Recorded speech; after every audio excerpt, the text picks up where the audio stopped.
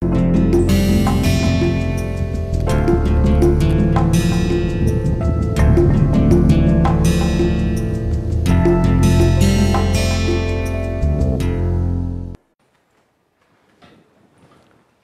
today we are going to begin with the next module.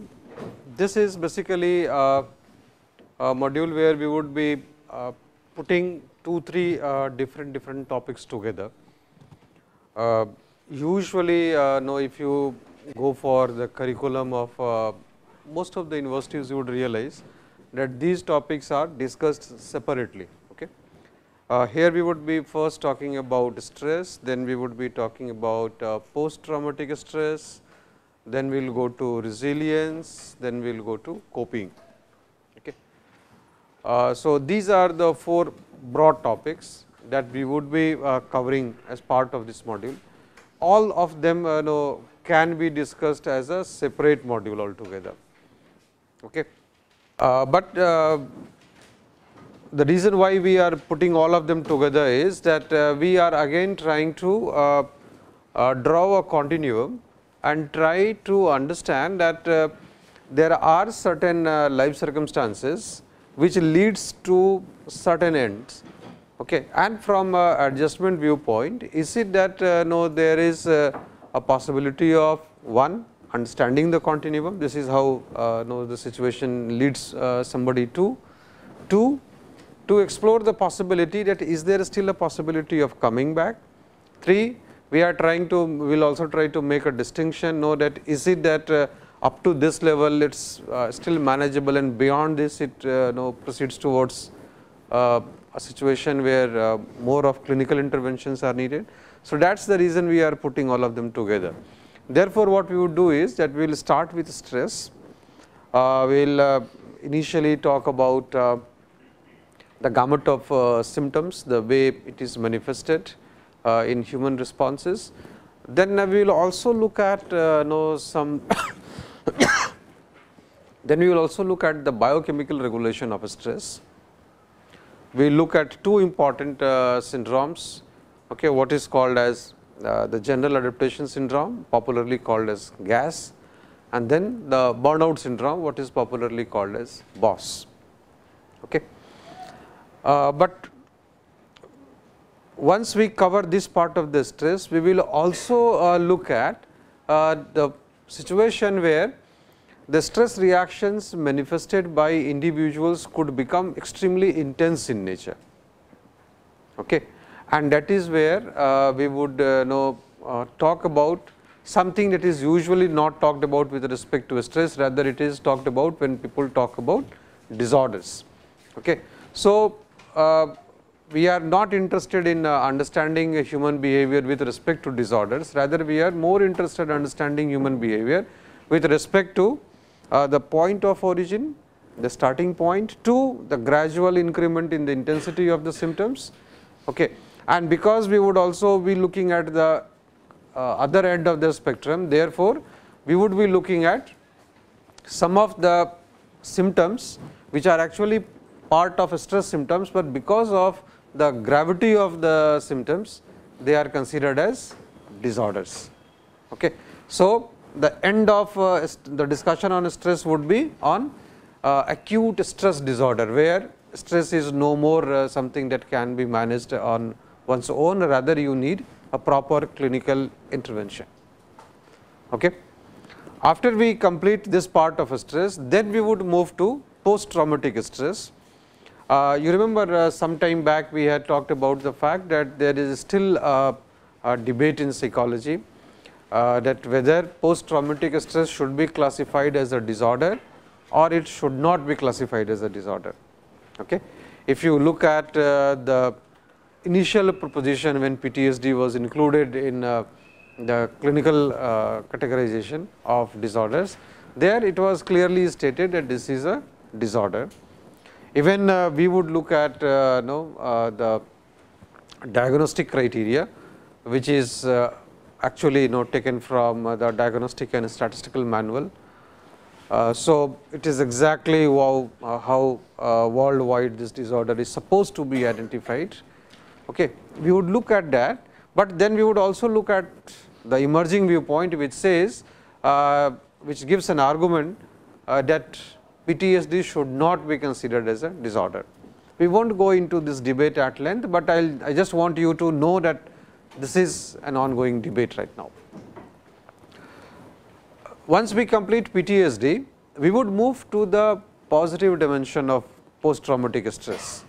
Means there is a possibility that, say, if 100 people they experience a traumatic event in life, okay, it is not that all of them become susceptible to post-traumatic stress. Okay. Rather, in fact, we will also see some of the epidemiological data which suggests that only a small percentage becomes susceptible to PTSD. Okay. A larger chunk rather evolves as a much better human being. Okay. So, that is the positive reflection of a traumatic experience. This is referred to as post-traumatic growth. Okay. So, after we complete our discussion on PTSD, then we will move to PTG, post traumatic growth. There also we would look at two different models. Okay. Third model is just a cursory type of a thing. So, we will just superficially touch the third model, but two models we would really look into them at length. Once we complete PTSD, then we would move to the inbuilt capacity of the individuals to bounce back in an adversity, what is called as resilience. So, we will devote some time to resilience, and then of course, the ability of a human being to finally fight back and come. Fourth, what is referred to as coping. Okay. So, that would be the whole spectrum of discussion as part of this module. Usually, stress is looked upon with respect to demanding life situations, okay, which an individual considers difficult enough to handle.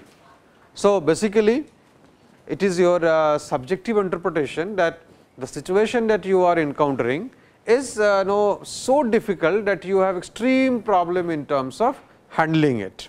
Okay. Another interpretation that we provide to a stressful situation is that it exerts certain demand on our physical resources, our psychological resources, as well as on our emotional resources. Okay. So, a time comes when you feel you are physically incapable of still continuing with this process, when you realize that you are psychologically fatigued, okay, you do not have the strength to come forward with an appropriate response, okay, and even emotionally you feel that you are drained. Okay. So, you do not show the level of emotional involvement, okay, that one is expecting from you in that type of a situation. Okay. And it is the nature and the intensity of the situation that decides whether this situation would be understood by you, would be accepted by you as a normal situation, or would it be interpreted as a stressor. Okay. So, stressor would be a situation that induces a stress reaction in you. Now, what is very interesting is that stressful situations can have positive outcomes, it can also have negative outcomes. Usually what we usually talk about in most of our discussions is the negative outcome of stress. We usually do not focus on the positive corollaries of stressful situations. Hans Selye was a psychologist who worked extensively on stress, and little later we will come to one of the popular models given by him. He said that you can look at stressful situations, okay, stressful conditions, and you can bifurcate them into two heads. Okay. You have eustress and distress. Okay. So, stressful conditions that finally yields positive outcomes. Okay. Those stressful situations, he said that these are your eustress. But if conditions put you high demand on you and it challenges your ability to cope with it, and finally it leads you to a direction where the outcome is negative, then this situation, this condition becomes distressful. Okay. Now, according to Hansele, the difference between eustress and distress depends on the real or imagined experiences as well expectations of the individual. Okay. Means whether you would consider a particular situation to be stressful or not, okay, that would primarily depend on your real experience. Okay. It could also depend on your fabricated imagination. So, you do not have the real experience, you do not have the real rational ground for making that situation, considering that situation to be stressful, but you fantasize certain things and based on your imagination you consider this situation to be extremely stressful. Okay. And the third factor that would also play a role is what actually you expect from yourself in that very situation, okay, and how capable you feel that you would be able to meet that expectation, or your feeling that you will fall short of the expectation in that very situation. That will finally make you decide whether to consider this situation to be eustress or distress. Okay. So, this is what Hansele says. Many situations you can realize. Now, for example, you have to prepare for your mid semester examination. Right now, you all have gone through it. Now, there is a stress that is built up within you. You realize that this is the date, and you also realize that you are not so well prepared for certain set of subjects and certain courses, and therefore, you put extra effort. Okay. You compromise with your leisure time, you compromise with your sleep time, okay. You compromise with the time which you otherwise invest in the wing talking to friends. Okay. All those things you compromise with, and there is an extra emphasis on the level of preparation that you expect that you should certainly have to face the mid semester examination. That type of a condition, okay, where you are looking at certain imaginary experience. No? You do not have the real experience of this mid semester examination, but you have experience of certain examinations. So, you know what examinations mean, you also know finally what is expected out of your participation in the examination process, okay, and you have certain expectation from you. This finally makes you decide that whether I should cut from certain engagements and dedicate more and more towards studies, or there is no need for it. Okay. And therefore, you realize that if you are still compromising with your investment of time and energy in other activities and investing it into studies, and you feel great, I am now well prepared for the examination, the situation, although you experience that stress, but that stress did not lead to any negative outcome. You experienced it, you had redesigned your time and energy, and based on this withdrawal from certain engagements and reinvestment in studies, okay, made you very nicely handle the situation, cope with the situation. Okay. You got good grades, and this stress has finally led to some positive outcome. Imagine situation like you are say you are supposed to put an exhibit in Tekriti, okay, and you invest your entire time and energy for making that thing come into place. Okay. The stress that you undergo is tremendous, okay, but it does not lead to a negative outcome, it leads to a positive outcome. So, there could be many such situations in life where you realize that the final product of the stressful situation was positive, it was not negative. Okay. And this is what Hansele considered, that these are eustress in life. Okay. You derive positive outcome out of it. Problem comes when you have conditions where you have your own experience to say that it is really demanding and you are not competent to handle it, or you consider that no, I cannot meet the expectation, or you imagine certain things, and that makes you finally come forward with few or a lot many negative outcomes out of the imaginary ideas that you are trying to evolve. Okay. And then such situations becomes extremely stressful. Okay. It could start from small things in life and go up to much bigger things in life. I will start with the smaller events where you could have difference between individuals, and then we would go to the extreme of it. Couple of years back, 2-3 years back, some of us decided to go to the city for dinner. Okay. And one of the members in our group said that he suggested a restaurant, and when we asked that when did you come here, and he gave a very interesting explanation. He said that I had come to Kanpur Central to board a train. My train was declared 5 hours late. Okay. So, I thought what to do, there was no point waiting on the railway station for 5 hours. Okay. So, I went to watch a movie. Okay. And halfway I thought what is the point in watching such a bad movie. So, I went to this restaurant which was nearby. I had my food. Okay. Then I came to the station, boarded the train, and went to wherever I was supposed to go. I thought fantastic. Okay. I did reflect on my own self, and I thought that if I was told that your train is 5 hours late, okay, I would have still sat on the platform. Okay. At max, go to the waiting room and then engage yourself mentally into some activity. But I could have never ever dared to go to a theater which is nearby, watch a movie halfway, go to a restaurant, have some food, again come back to the station. For me, it was impossible, but I do admire people who think like this, and who really execute it.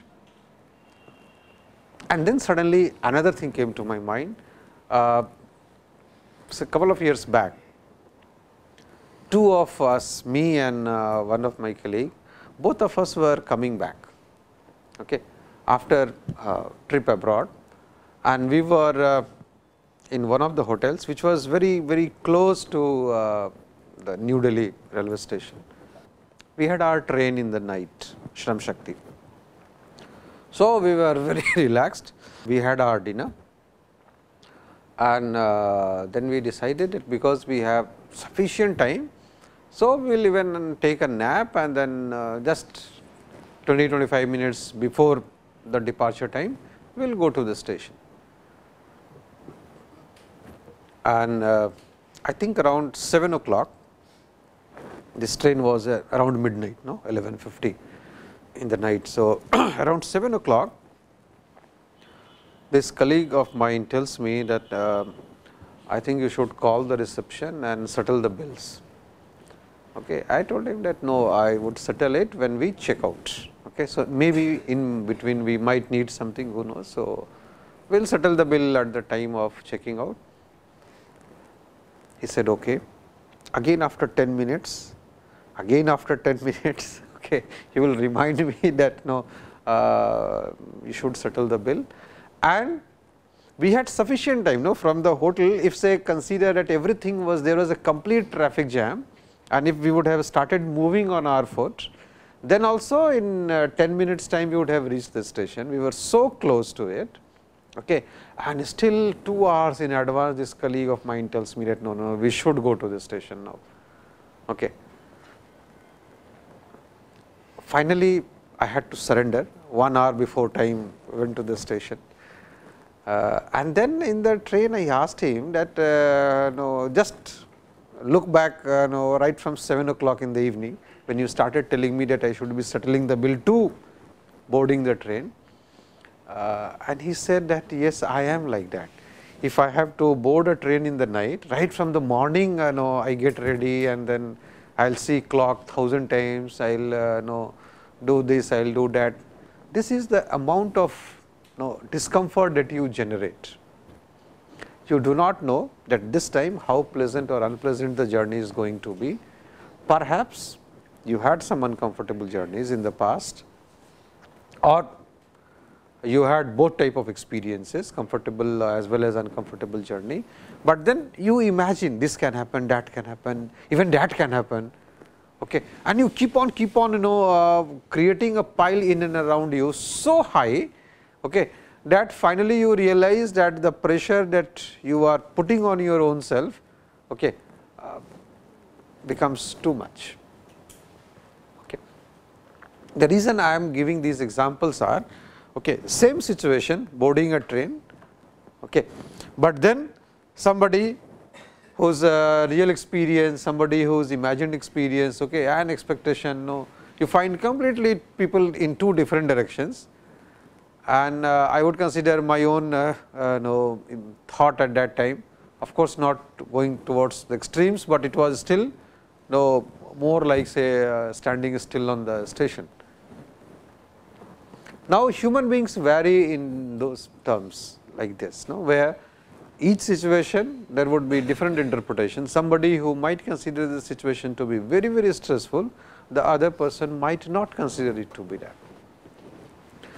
I do not remember the name of the movie, but once I had watched it, tell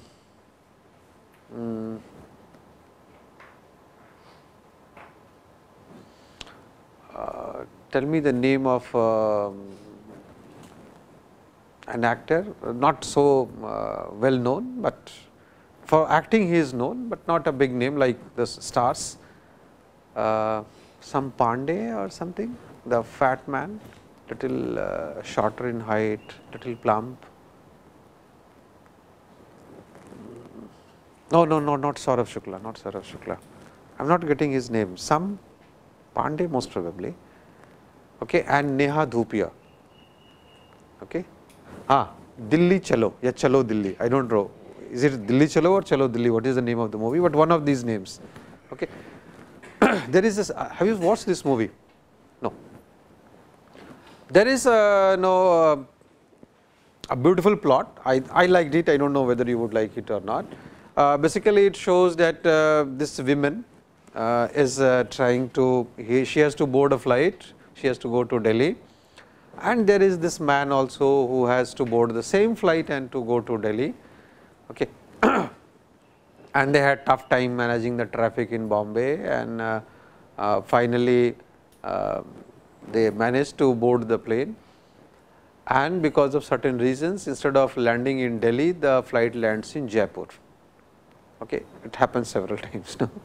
So, the flight lands there, and the reason why I am taking this example is that there are certain situations in that movie where the lead actress will repeatedly say, oh God, it is terrible, okay, unbearable, and the actor says, to isme kya badi baat hai, okay. He repeatedly throughout the movie he keeps on repeatedly saying, to isme kaun si badi baat hai, okay. And the moment he says, no, isme kaun si badi baat hai, once twice it was okay, this lady gets irritated, no, that what else do you want, no, kitna hone par you would say that it's badi baat, no, because every time you say isme kaun si badi baat hai, and it goes to all types of extreme, no. They board a local train, they have a pickpocketing, they do not have money, they get in a small time hotel, then there is a curfew in the city, all types of things happen. But the best part was the end of the movie, where this lady along with her husband, who was in the armed forces, he comes to Jaipur, to not Jaipur, somewhere between Jaipur and Delhi in the road, and then this officer comes and takes her wife back to Delhi. This man also accompanies, and then he gets down at one of the locations in Delhi, and this husband wife pair, they move, and then the wife says that she was supposed to travel abroad, and she says that I am not traveling abroad, so we will celebrate the birthday here. And the husband reminds him that, won't you like to invite this man with whom you had shared this fantastic journey? And then she comes back, searches the house of this man, okay, to realize that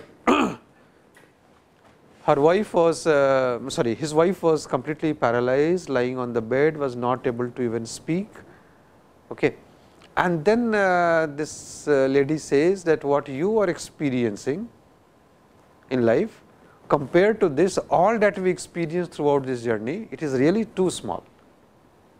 Okay. So, now I can make sense of when you said, to isme kaun si badi baat hai, now I can make out, okay, that you have seen so much of things in real life, that rest all of the events are too small compared to this life experience. Okay. There are beautiful things. No, the reason I am talking about that movie with respect to stress is multiple reasons. No, there is also a sequence in that movie where this husband goes and says something to the wife that somebody has come, a guest has come, say hello to her and all those things. And then he goes and brings the water and something for her. And then this guest asks her that what has happened to your wife? And he says that my wife, she is completely paralyzed and she can't even speak.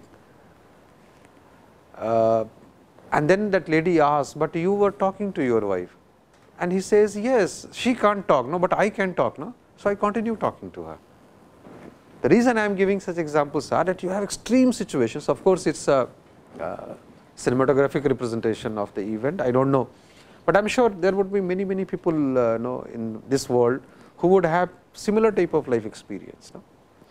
But it sends a message to you that even when you have an extremely stressful situation in life, where you are handling a patient who is very close to a terminally ill situation, okay, you are still very happily managing the whole sequence of life, no?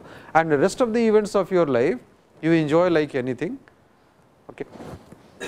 So, that is what eustress and distress primarily means. So, basically it is your real life experiences, your imagined experience, as well as what you expect of yourself in that very situation.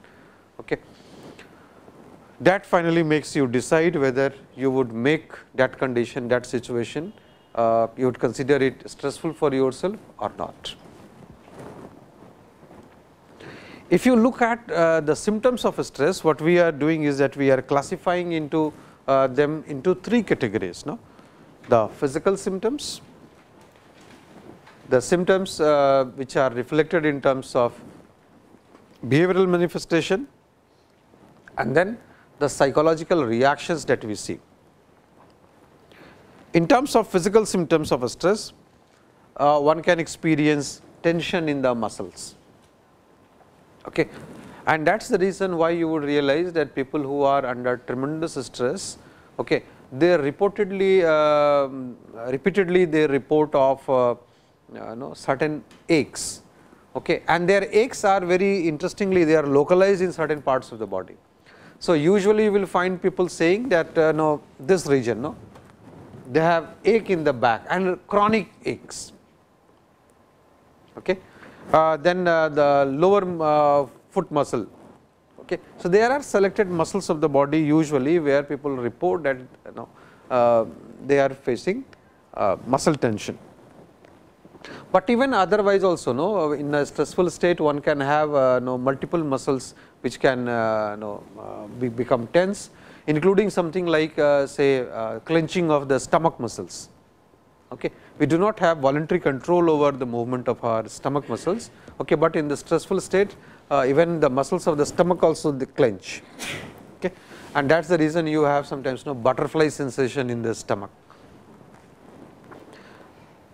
There might be change in the eating habit, okay, but change also can be again both ways. Either you start eating very little compared to what you used to eat, or you start eating more and more compared to what you used to eat. Okay. So, there could be an under or an overeating type of phenomena, and that is the reason why you would realize that after overcoming the state of especially depression, many people become plump, because you keep on consuming food without realizing okay, that you did not need it. Okay. So, you are doing something, meanwhile, you are still continuously eating something, and you overeat, and finally, at the end of that state you realize that gradually you have accumulated more and more of weight. There could be bowel upset. So, earlier, say if morning, the moment you leave your bed, you used to go to the toilet, it could be delayed, okay, or you could go multiple times to the toilet. So, complete bowel upset can be there. There could be repeated episodes of headaches, and even if you read headaches, the type of headaches, okay, there is something called tension headache. Okay. That basically it has to do with the contraction rarefaction of the muscles here, okay, which leads finally to the headache. Okay. There could be backaches, complete sense of restlessness, okay, and you realize that at the end of the day you are exhausted, you are fatigued, okay, you are drained out of your physical energy. But in the state of a stress, gradually what happens that most of the time you leave the bed early in the morning, and again you feel that you are completely running out of your energy. So, irrespective of the time of the day, you realize that you do not have energy at all. Then we come to the behavioral manifestation. One might have a difficulty concentrating on something. So, you are watching movie and you realize that you heard the dialogues, but then you do not remember what the actor or the actress on the screen right now said. So, you constantly keep on shifting between channels. Okay. You are trying to read books and you keep on looking at the font, but you are not able to recollect what you are actually reading. Okay. So, complete problem in terms of concentrating on any event. Decreased duration of the sleep, okay, that could be there. So, instead of say if you used to sleep for 6 hours, 10 hours, now it has reduced to 5 hours, or there could be repeated waking sessions during the sleep, that is the sleep disturbances. No? So, you sleep for some time and say half an hour, 1 hour, and suddenly you wake up. Again you remained awakened for say half an hour, you feel drowsy, and again you sleep. Again after 2-3 hours you wake up. So, repeated disturbance in the sleep, that could also be there. One can also report difficulty in terms of recollecting things from memory. Okay. Say, I remember something had happened, right now I am not able to recollect it. So, that is the difficulty in terms of recollecting something from your memory. Okay. There could also be an increase in the clumsiness level. Clumsiness level would mean that earlier if I used to say for example, I have to go to the bag and put all these stuffs there.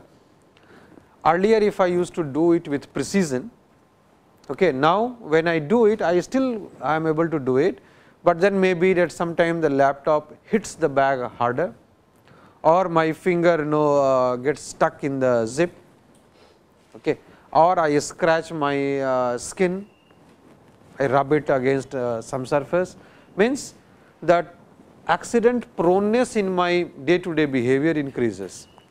Earlier if I had to take a seat somewhere here, I would very easily manage to go, but now when I move, sometime I hit another chair. Okay.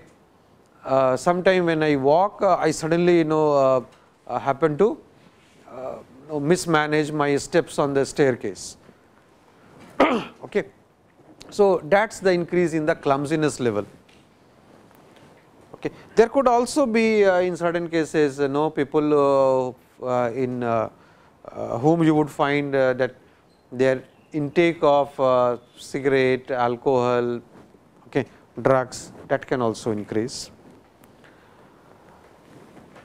Most important thing that you realize that this person who is under stress would start withdrawing from the activities where he or she used to earlier get engaged himself or herself in. Okay. So, say earlier if every evening this boy or this girl would go for games, Now, even if you invite him or her that okay, we are going to the sports ground, join me, okay, and this person gives you one or the other excuse, but does not join you. Okay. So, you start withdrawing from your regular engagements in the worldly activities. Okay. And most importantly, if you invite the person twice or thrice, "Arey chalo chalo chalo yaar," okay, the person becomes irritated. No? So, you cannot manage when small changes in your life circumstances, and you easily become irritated. Okay, those are the behavioral manifestations. Then we come to the psychological reactions. Suddenly, the overall manifestation of anger increases. Okay. So, you tend to be very easily angry. Okay. There could be a possibility of increase in the level of anxiety, fear, confusion, as well as worry. Okay. But very interestingly, when these people turn angry in the state of stress, when you turn angry, you realize that you suddenly burst into tears while shouting at other person. So, say I am angry, I shout at you, but while I am shouting, suddenly I have change in my voice, I have tears in my eyes. Okay. So, great degree of tearfulness comes. Okay.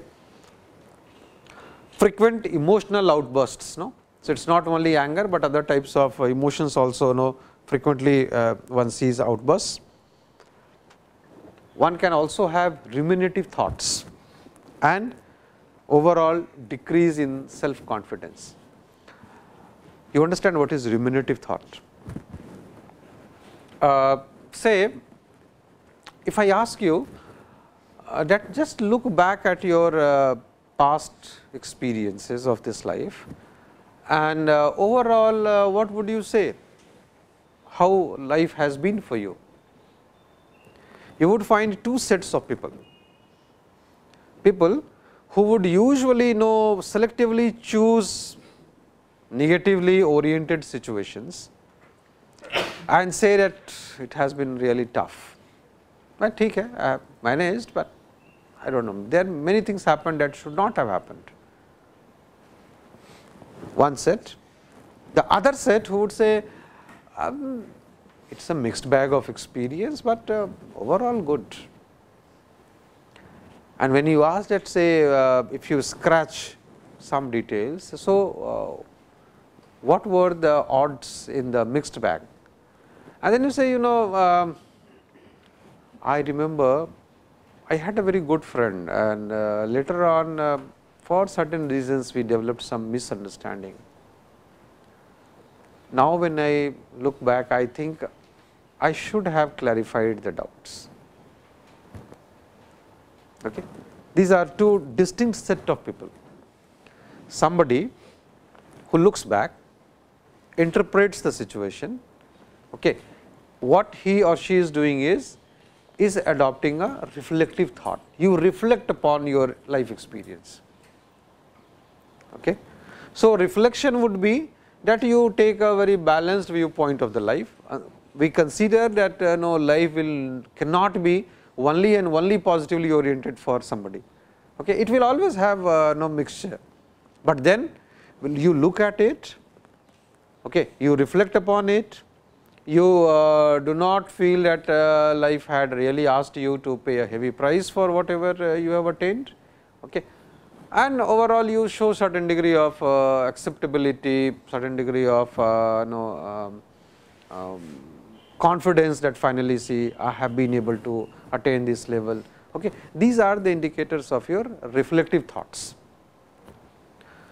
The example that I took, that even something if I scratch and say that, so share some of the negative experiences when you said that life was a mixed bag of experience for you, and you say that I had a good friend, my school days, we were very good friends, and during our coaching period for JEE we developed some misunderstanding, and now we do not even talk to each other. Okay. Since last 3 years I have not talked to him. Okay. You reflect back and you say that I still regret missing a good friend like him.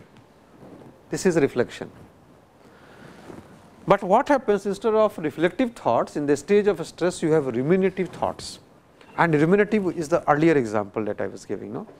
That you selectively choose the negative experiences of life, and you say that, you know, I didn't had a good sleep that last night, in the morning I didn't feel waking up, when I went to the bathroom, no, the pressure of water was little slow, and when I came to T201, even the person who was supposed to do the recording was also late, okay, because of him the whole thing was delayed. Since morning, life has not been exactly the way I have interpreted it right now, but what I have done, I have selectively chosen only negative things, and then I have put them all together. Many people in their life, what they do, usually they will select, you know, the negativities of their life experiences, they will stack them together and to say how painful life has been for him or her. And during the stage of stress, this is usually what happens, no? You do not take a balanced view of the life, rather you selectively choose only the ruminative thoughts, thoughts which will further make you stressed, okay, thoughts that will further make you depressed. So, I am not only stressed out of the fact that I have to give my mid semester examination, but my good friend Saurav also is not prepared well for the exam. Okay. I think there is some Saurav here, no? But this is a hypothetical example that I am taking. Okay. Then I say, oh, I think Vinod has also not prepared, and Ajit has also not prepared. So, I collectively take the burden of all of them to make myself more and more stressed. To say that it is not only the instructor will tell me that you have underscored, it is not that my parents will tell me that you have underscored, but they will tell me that all your friends have underscored, okay, and therefore, all of you are doing something other than academics. Okay. These are no ruminative thoughts. So, in the stage of stress, you would realize that instead of reflective thoughts, one recollects more and more of ruminative thoughts. Any question? Correct. Then we come to the biochemical regulation, but I think, you know, we have only 5 minutes left. So, we will not move to biochemical regulation, the reason being that again next day I will have to continue with it for long. So, therefore, we will return back to the symptoms of stress rather than going to biochemical regulation. Next day when we meet, we will go ahead with the biochemical regulation. But there is an interesting phenomena in stress, that many of our what you call behavioral engagements, they can easily help us manage many of these symptoms. Okay. Life would give some stressful experience to everybody, that is truth of this life, but out of whatever life gives to you, the stressful conditions, many of them can still be managed. Okay. They can still be managed either with the capabilities that oneself has, or with the help of the group resources. Okay. But stressful events can certainly be managed, but if one realizes, okay, that one has developed one of them or a group of them, usually it will be a group, no.